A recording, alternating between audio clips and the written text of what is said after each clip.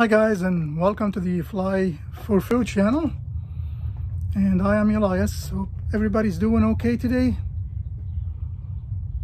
The PA-28 Piper Dakota is fueled up and pre-flighted, ready to go. Today I'm gonna be flying over to the mountains, to the Big Bear Airport. Big Bear Airport's been at the present location since 1928. It's always been general aviation, smaller aircraft. Over the years, the airport expanded and with longer runways. So this is a mountain flying airport. So the airport is 6,700 feet. That's the altitude of the airport. So usually when we fly to Big Bear, I like to go up to about 9,000, 10,000 feet and start working my way out as soon as I see the runway in sight. It's a beautiful area. The airport's surrounded by a beautiful Big Bear Lake. It's a mountain resort area. The weather always beautiful. Gets a lot of snow during the fall, winter. And there's a lot of things to do over there, you know, skiing, you know, you can do like what I'm doing, flying into the airport, boating. You can take boat rides on the lake. You can do weekend travel. And there is a restaurant at the airport. There's also a nice, beautiful and great local restaurant, which I'm hoping, if time allowed today, that we're going to try one.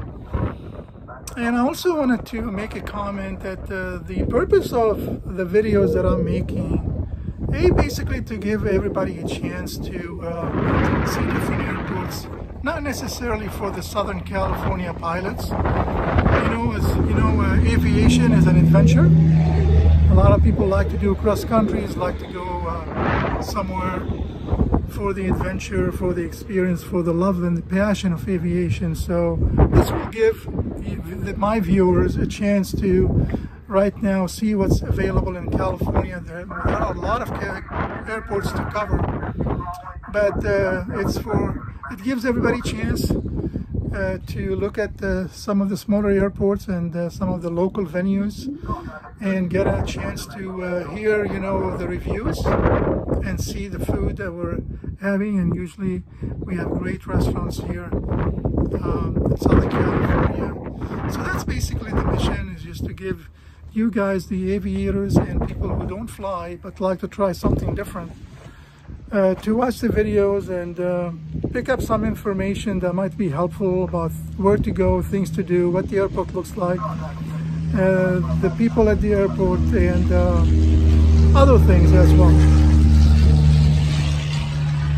And as usual, I really appreciate if you could guys hit the subscribe button. I think the channel right now has about 98 subscribers, and I really appreciate if you guys hit the subscribe button. And if you don't like it, that's fine. I'm good with that. But if you like it, and there's really no cost to subscribe, you just hit the button, and then it helps out the channel, over time. And also, if you do like the videos, appreciate the thumb up.